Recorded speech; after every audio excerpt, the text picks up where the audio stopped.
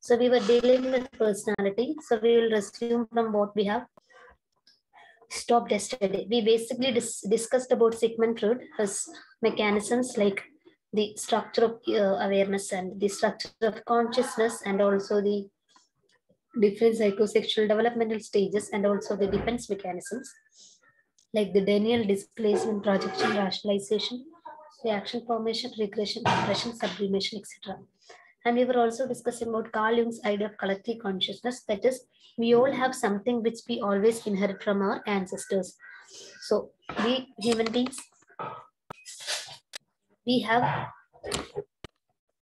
some popular figures which we inherit from our ancestors. So this is in deep in our mind.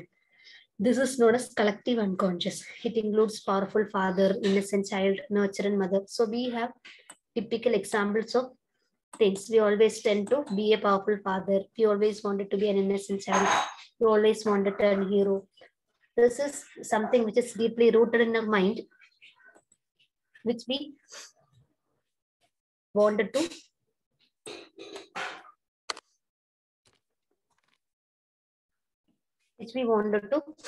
exhibit to others. This is the collective unconscious thing. And we're saying about a famous women psychologist, and she was Karen Horney, and what she was telling, she was talking about the basic anxiety. So according to her, how our personality is being developed as a child, we might have a basic anxiety. And this basic anxiety is something which is feeling of a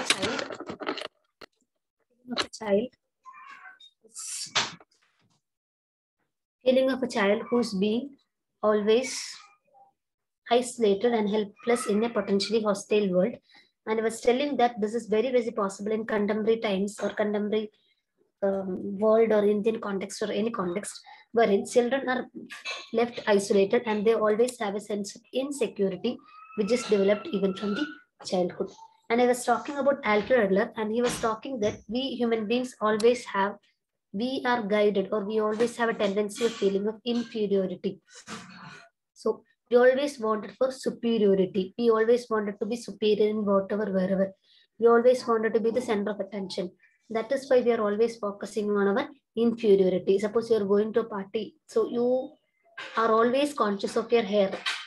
You know that your hair is something which makes you conscious all the time. And now you shape your hair in a good manner because you know that your hair is something which is creating a basic inferiority. So in order to be a superior being, you tend to focus. And I was discussing about trait perspective. I was talking how we have surface traits and we have source traits. And I was talking the example of Mother Teresa, etc., who was having, these people have some basic characteristics or trait like what the helping behavior, charity things, that can be easily distinguishable. That is the basic trait. Now we have something called Eysenck. So Eysenck was proposing that there is a particular way in which we can classify people based on the 4 types. What are the 4 basic types? According to Eysenck, he was telling that people can be introverted or neurotic. People can be introverted or stable. We can be extroverted, neurotic, and people can be extroverted and stable. So this is where we stopped yesterday, and today we'll be focusing on socio-cognitive factors in learning. Then we will be dealing with humanistic psychology, and we will be dealing with Indian concept of personality, that is gunas, etc. And we will see how we can assess human personality. And also, this is a big chapter. Factors influencing personality development. What all factors will lead to the personality we have? So we'll try to complete this chapter and start next chapter today only. So, are you with me or sleeping? Yes, ma'am. Yes, ma'am. Okay. So this is very interesting. What is social cognitive perspective? So given by Albert Bandura. So you should always remember, when we are learning something from the society, when we are learning something from the media, when we are learning something from our parents, what is it? What is this? It is just Albert Bandura. So what he was telling, our behavior is not just due to our own fault, or our behavior is not just lie with ours. The environment to act in a way and result in behavior. So our behavior is influenced by the interaction between person and social context. It is not us alone who are reason for our own behavior. The social context plays a major role. So our thoughts and actions are with regard to the social world. We are not functioning independently. We are being part of a society. But though we are part of society, we have our own control. Suppose if the society is changing, you have the choice or you should have the ability to regulate yourself. That is the very significance of humans. But you are influenced by society. What is a success? Success is something when you control your environment. You should have a control or self-regulation in the environment things. Okay, this is what has been discussed by Albert Bandura. So we have the behavioral factors, cognitive factors, and environmental factors. And these three factors interact together in producing one's behavior. So, and this Bandura, he was always saying that Sigmund Freud was telling everything is guided by our unconscious behavior or motives. Now, Albert Bandura was telling nothing has a role in unconscious thing. Everything is determined by the society and ourselves. And our thoughts, memory, everything depends on the society and person. So this is very important. Can you fill this? Sigmund Freud, what will come here? I want it in seconds, answers. Please tell one of the psychologists and the opposite thing. Please match it. Start, sloka start. Anyone you can choose and take something which is matching from here. Ma'am, the fourth one. Okay, Bandura. Yeah. Ma'am. What will be the answer? Ma'am, fifth one. Very good. Bandura, self-efficacy. Next. Anything you can match? Fifth one. 6, Maslow. Yes, ma'am. The second one. Very good, very good. Need hierarchy. Next, Summer.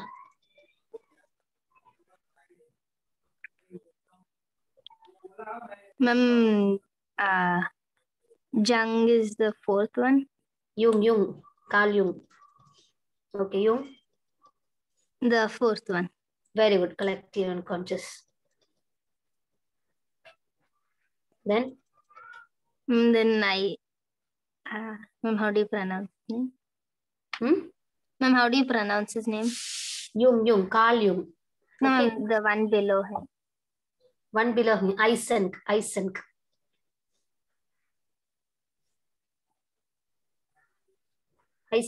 matches with, C matches with? Ma'am, the first one. Very good, introverted, stable. Now who is remaining? Why are you avoiding my Sigmund Freud? Who's remaining? Ma'am, Freud with sublimation. Freud with sublimation. So I hope that I can understand that you have some basic ideas. I'm happy. Now we have the humanistic perspective. So according to this view, what humanistic psychologists or humanistic perspective says, each individual has within a creative force or a potential to grow. We can't say that environment is responsible for behavior. We can't say that a person cannot be changed, etc., etc. Why? We have an inner motive to grow. We all have that inner motive to strive towards excellence and to grow up. That is self. We have self. You don't know what is inside me, right? I don't know what is inside you. Not, I'm talking about the internal organs. I'm talking about the inner thoughts and feelings. So, based on this humanistic perspective, they claim that all human beings are innately good, right? People tend to comment, you are so good, but when you sleep, otherwise you are so bad. So this is like all human beings innately they are good. And the major, and this perspective, humanistic perspective, is known as the third force in psychology. So the first force, I think it is psychoanalysis, second force is behaviorism, and third force is the humanistic perspective. So they are valuing human as a person. They're always believing and trusting the innate ability of human beings to grow.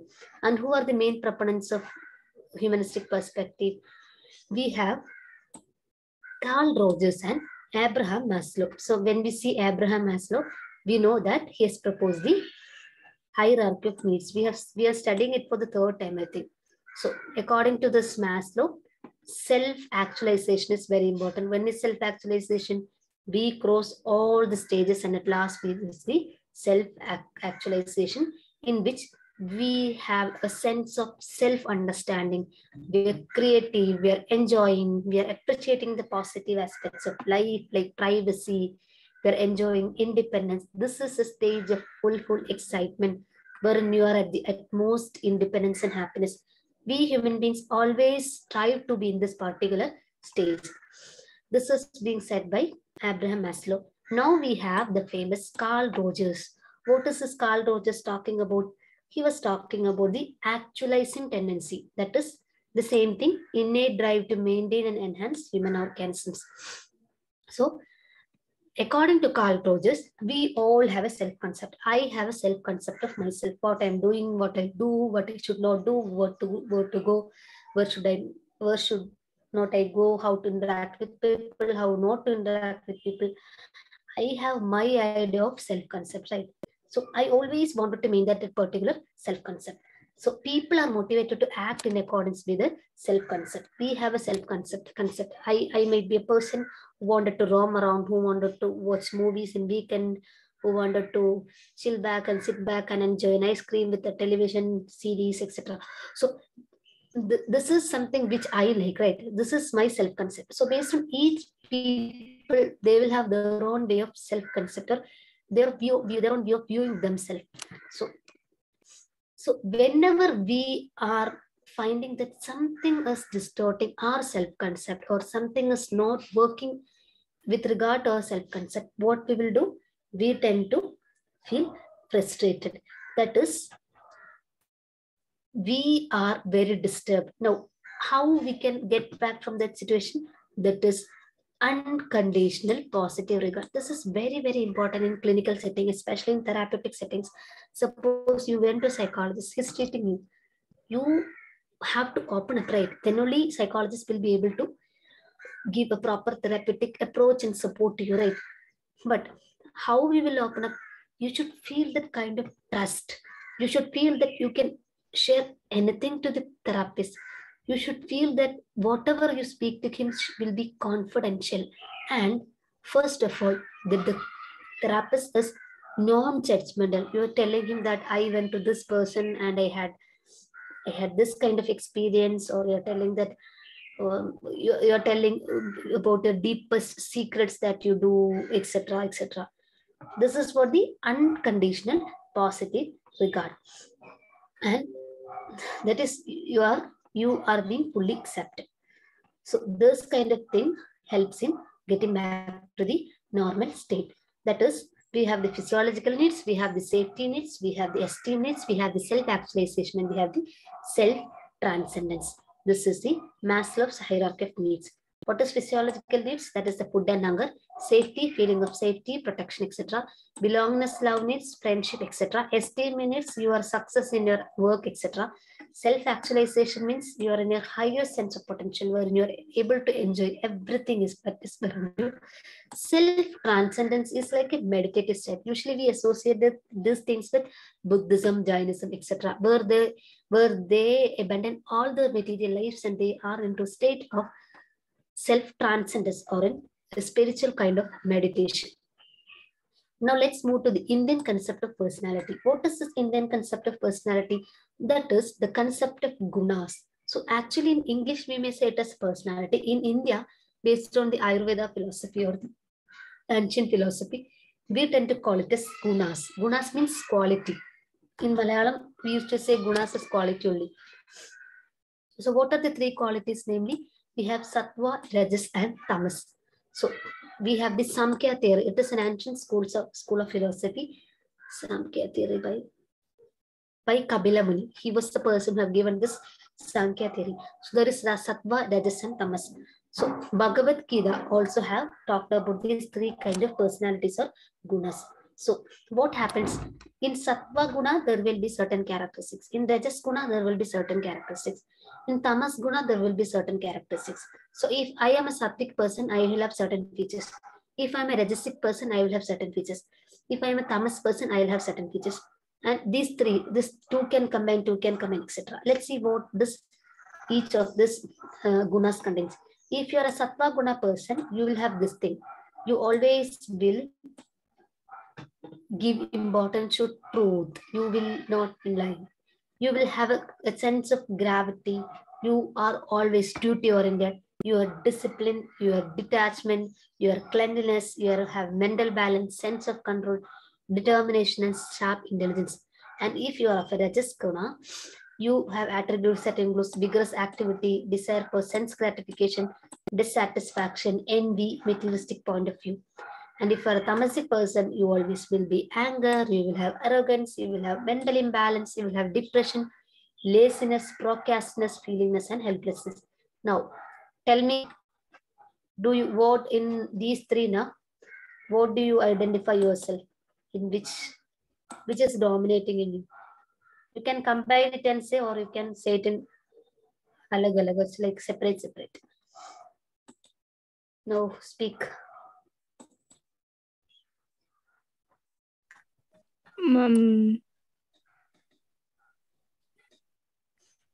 I won't judge. Come on, I'm a psychologist. The thing is, when you say now, you will actually read it and you will never forget it. I don't want to know who are you, but I just want you to be. I was want you guys to read it at least once. So I'm asking you, in what do you identify yourself? Ma'am, third one, ma'am. Third one. Okay, Samar. Yes, ma'am, third one. Third one. Okay. I don't identify myself as Tamas. Often I have this kind of low mood feelings, etc. But I tend to rely on music. I tend to rely on meditation. I have meditation apps in my mobile phone. So I used to listen to these. We can't say that none is not depressed in this world. Everyone has their own problems. And every problem is just a matter of time. But you just imagine, though we have problems, we are eating, we are sleeping, right? We are doing these basic things, right? Which means if you're capable of doing these basic things, the other things can also be dealt in an easy manner, right? It's just the procrastination or the feeling that I am not well, the feeling that I don't have the energy to do. These have to be changed. So basically, you may be very energetic, you may not be lazy, but you have an inherent feeling, okay, I'm not well, I don't want to do anything, I just wanted to lay in the bed and scroll Instagram, FBS, etc. So this kind of feeling has to be dealt with. Mental imbalance, I think if it is too much, we have to consult it. We should take a medical help. In India, we are reluctant to take medical help, but it's very good, seeking a counseling is a very good thing that you can do to yourself in a day, because we should not treat ourselves in a bad manner. And arrogance, it is very normal in your age and in my age. Anger is very normal, but every time you are angry, it is problematic. Laziness it's okay, but too much laziness will destroy your career and your thing. We can live with laziness, right? You can see people at the age of 35, 36 simply laying in bed without earning much. They're in their own la world. But what happens? They might be dreaming a lot, but they might not be able to achieve that particular dreams. You see, as we grow up, we might think that at the age of adolescence, I'm a person of truth, I'm a person of charity, I'm a person of this, I'm a person of that. Nothing matters when you reach at 25, 26. What you realize that you have to be self-independent in economic terms. This is very, very important. And if you're economically independent and if you're financially stable, you can achieve something. You might have trouble relationships, you might have trouble married life, you might have trouble friends, family, significant others, but a little sort of financial independence is something which can save you. This laziness can also be tackled through this financial independence. So always try to be financially independent, especially girls in Indian context. Is it clear? Yes, ma'am. No, assessing human personality. How can we assess human personality? I was telling you what are the theories behind personality, the context of Indian personality, etc. So how can we know in what personality group we belong to? There are a lot of tools. Either we can interview people, we can ask a person to rate himself on a particular scale of measurement, or we can place a particular person in a particular situation, etc.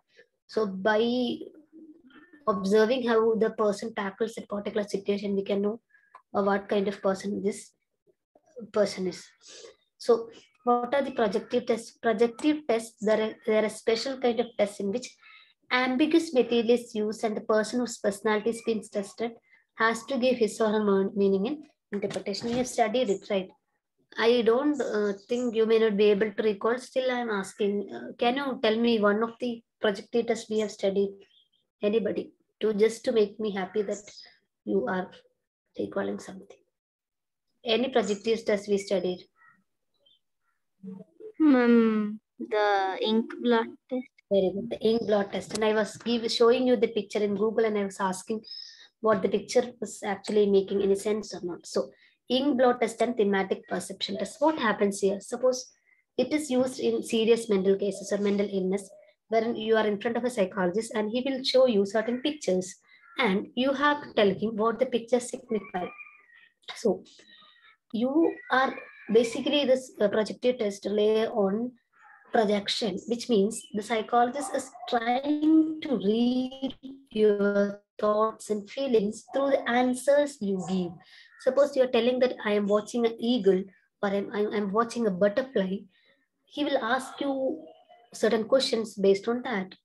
Or we can say that certain kind of people who are suffering from particular kind of disorders, they will have some kind of visions which are very similar. Suppose I suffers from suppose I don't take my example, I don't want to be. Suppose Radha suffers from multiple personality disorder and Ram suffers from bipolar disorder and Sita suffers from bipolar disorder. Now, Sita and what's that? The person I mentioned, both have similar traits if they are bipolar. Now, they will identify the figure as butterfly.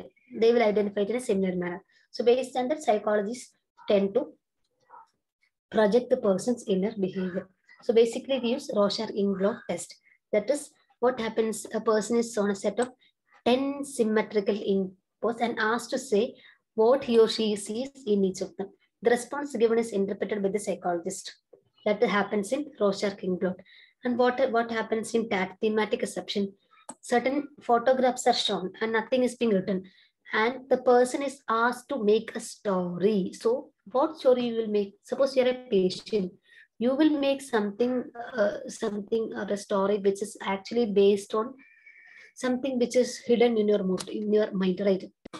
Automatically the feelings of you, the feelings of isolation, the feelings of being the feelings of being deceived by the partner, etc. Your thoughts, your doubts, etc. will come when you create a particular story.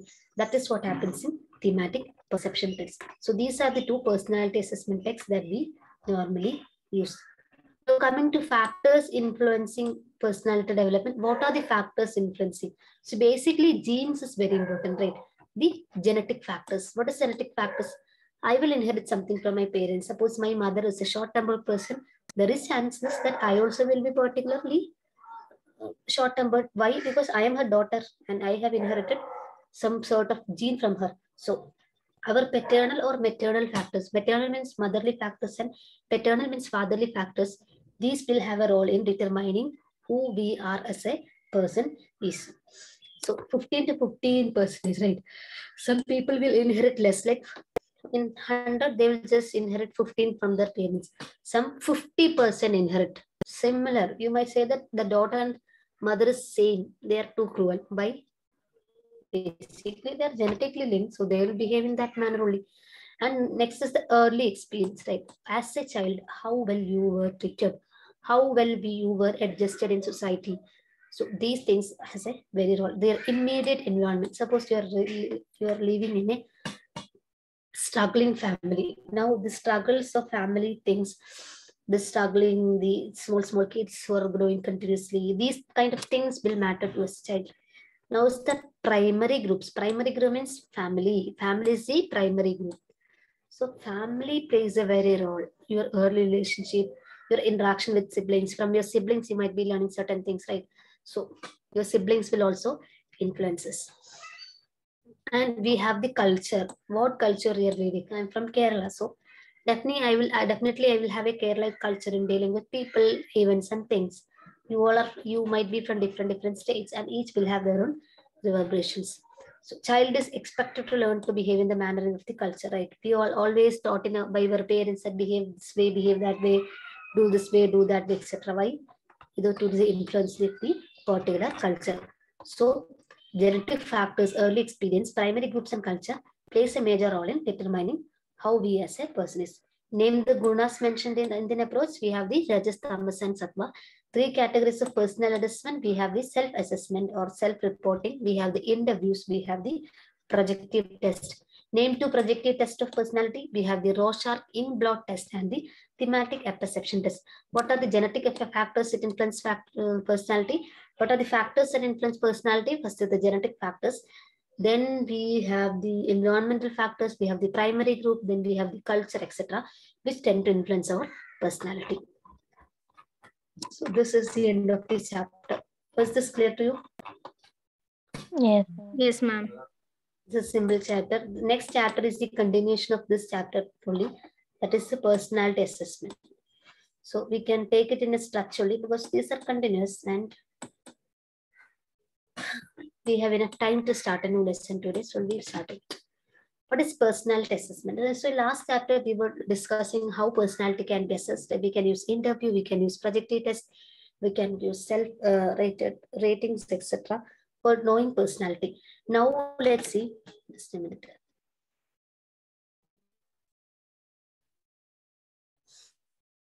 Now we can see how can we assess personality. So we'll be doing study assess personality based on different theoretical perspectives. This is very, very interesting. If you're going to be a psychologist in the future, you can definitely have a base from here only. So there are two ways of assessing personality traits, or not just psychologists. You can assess people. It's wrong, but you can understand how people behave.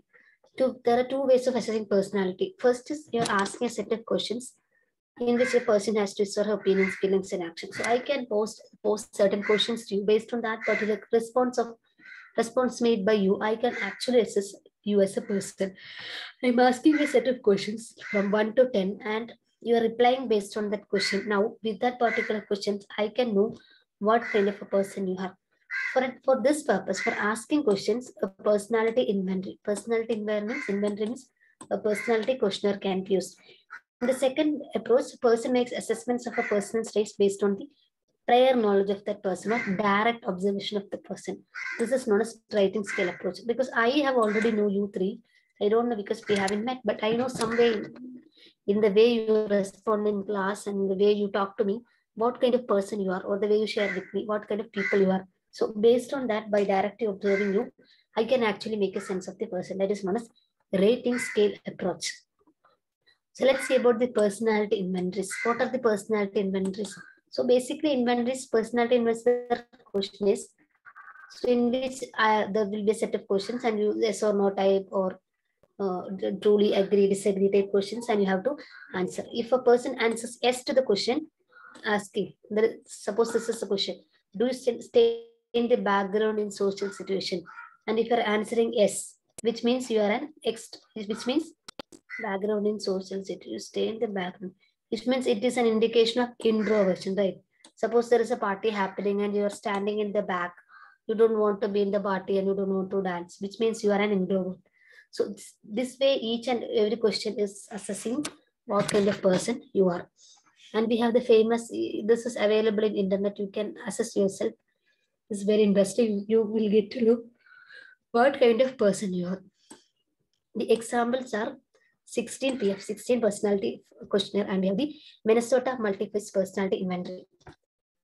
We have the Minnesota multiphasic personality inventory, and we have the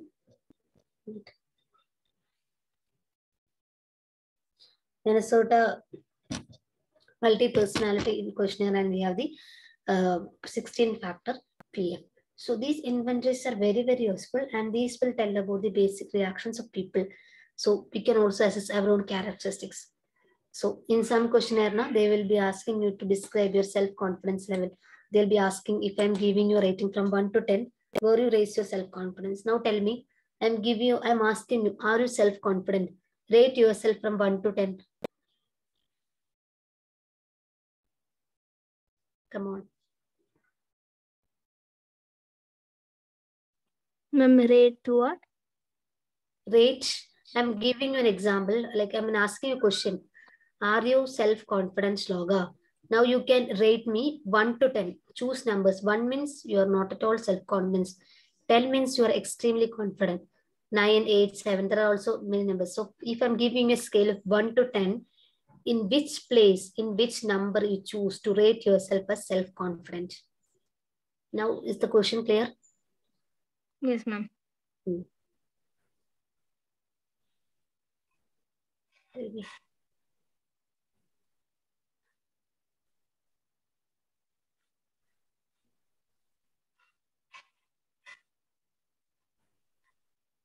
Tell me. Rate yourself.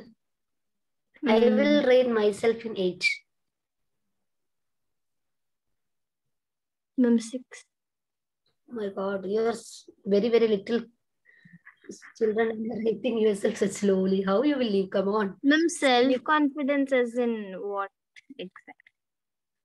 Self-confidence, you define yourself. What is self-confidence?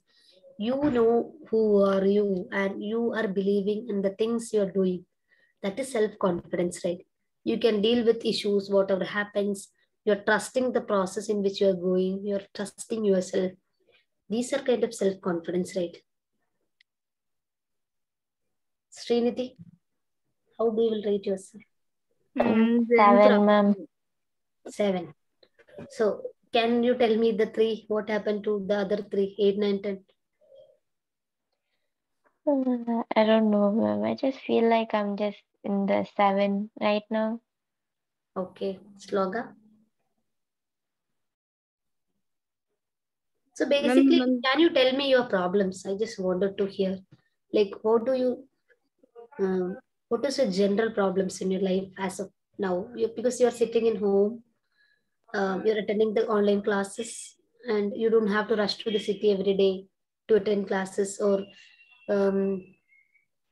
you don't want to work to support your family, right? So what will be your problem? I'm confident in myself. I only don't. You don't have confidence in yourself? No, ma'am, I have confidence in myself. I only don't like talking to other people. Okay. About your confidence. No, ma'am, like if I have to talk to a group of people, I don't like that. Okay. You wanted to be in your own world, right? Yes, ma'am. Okay. Srinidhi, can you list some of the problems you see every day? When you wake up, oh, that kind of expression. Attending classes is first, I noted it. Then second, tell me. Maybe when I was going to school, ma'am, like the regular basic school. Mm-hmm. Yes, to eat. To eat, oh, I forgot. I guess that's it, ma'am. Okay. So everyone will have, but this age you should not have much problems. You can have problems, but you don't perceive it as big problem because bigger problems are on the way. So assessment in psychoanalytic approach, right? Psychoanalytic means segment truth. How Freud assessed persons based on his personality theory. So Freud was basically talking about unconscious conflicts and motives are the reason for people's behavior. So he was telling that we all have an inner self or unconscious thing, and this is being hidden from others. We don't want to people to show that we have an indirect self in which we have unsolved motives, unsolved goals, etc. So through projective test, actually we are trying to recover that particular unconscious conflicts and motives. So projective tests mostly rely on Sigmund Freud idea of psychoanalysis. So in this approach, what happens? Psychoanalysis want to obtain the knowledge of unconscious presence in a person's psyche. Right?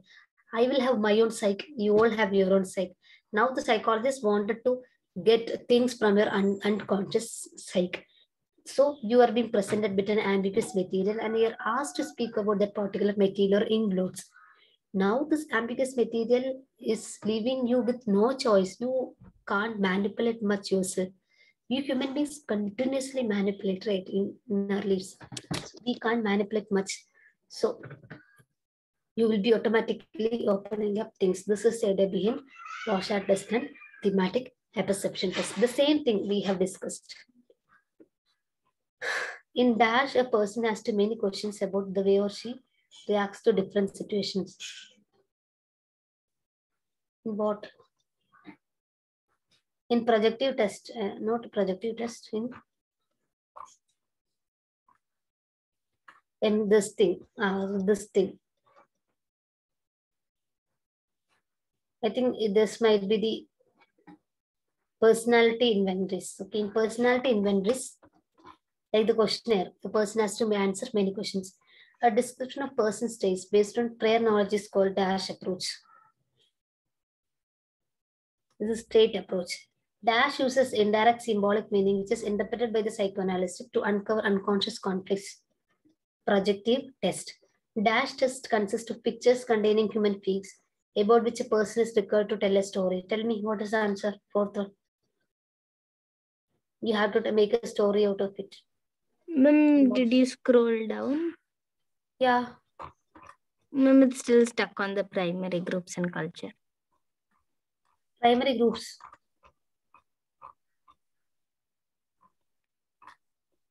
Primary groups.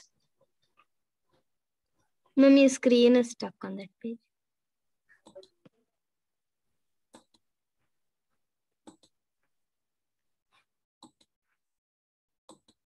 Now? Yes, ma'am. So, Dash test consists of pictures containing human figures about which a person is required to tell a story. Thematic perception test it consists of pictures, right? So, let's do assessment in humanistic perspective. So I was talking in last chapter that in humanistic perspective, we are considering human beings as someone who is positive and who has an innate potential to grow or who has an innate potential to rise up beyond any difficulties. So what happens in this type of assessment? What kind of questions will be asked? I am a confident person. I am often nervous. I'm a sincere, hardworking student. These kind of questions will be asked and you wanted to rate it yes or no. So if I wanted to assess your personality via humanistic perspective, I will ask these kind of questions and based on that you will be responding. So what is happening? Your potential to grow, your potential to see yourself as confident is being reflected. Now we have the assessment of gunas. So what is this assessment of gunas? We have sattva, rajas and tamas. We have studied in other chapter. So when a person who is extremely truthful, detached and helpful is likely to be high on sattva. It is directly observable, right? When a person is, so through questionnaires or interviews or asking, we can know in which group, rajas, tamas or sattvic you belong to. In the Dash approach, assessment focus on how a person perceives his or her world. What approach?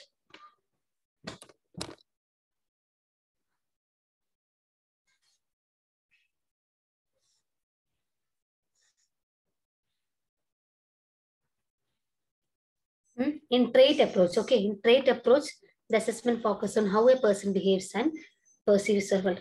A person's willingness to expose his or her inner stature to self others to referred as the tendency for we are expressing our internal feelings, inner things. That is psychoanalysis. Assessment in Indian Guna approach attempts to find out Which guna is dash in an individual's personality?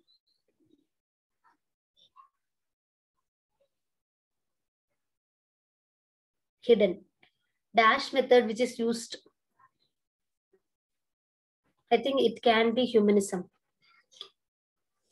Dash method which is used as a trait approach is also used for guna perspective. So this is the end of this chapter too. You know why this chapter ends so easily? Just because already from the last chapter, already from the last chapter you learned about the things, you learned about the theories. Now you just wanted to apply these concepts here, right?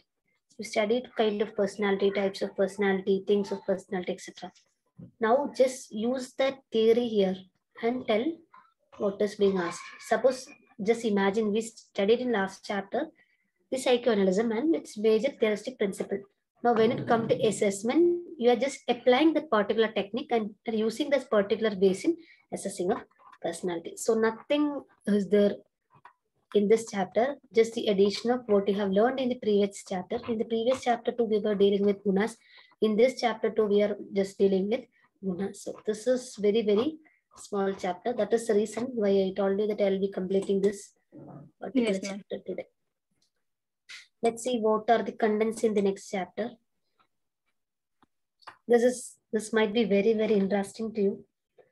Psychological disorders, right? When we hear this field as a domain of psychology, you always wonder what are the basic characteristics or features that constitute a psychological disorder, or why some people are affected with depression so easily, or why some people are affected with bipolar, or why mental illness happens to particular people at only at particular age, and why some children are born as mentally ill, right? That is very, very pathetic, in which you don't know why you are born and brought up in that particular manner. You might have seen those children who are affected with Down syndrome, Asperger's syndrome, or with some chromosomal anomalies, and they'll suffer in a drastic manner. So you really have to know what are the causal factors which are contributing to that particular psychological disorder. So we will be learning in this lesson the term psychological disorder. What is a psychological disorder? When you will say that you are mentally ill, then enumerate the major types of abnormalities. What are the major types of abnormal behavior? When can you say that a person is behaving in an abnormal manner? Symptoms of various psychological disorders. You might think, when I used to study, I will think that, oh, I have this, I have that. So even mood disorders, I think everything I have, anxiety, we may tend to think, but it's very, very normal when we study psychological disorders. It's very, very normal to perceive or identify ourselves that we are suffering out of that particular disorder, but it's not likewise. When we classify someone as suffering from psychological disorder, when we cross that particular limit or ceiling in which the criterion of abnormality comes, depression happens normally, or mood things will be, there will be a sort of anxiety. But if it wanted to be a disorder, then it has to cross a particular boundary or line. After that particular boundary line, you can say that you're affected with a mental disorder.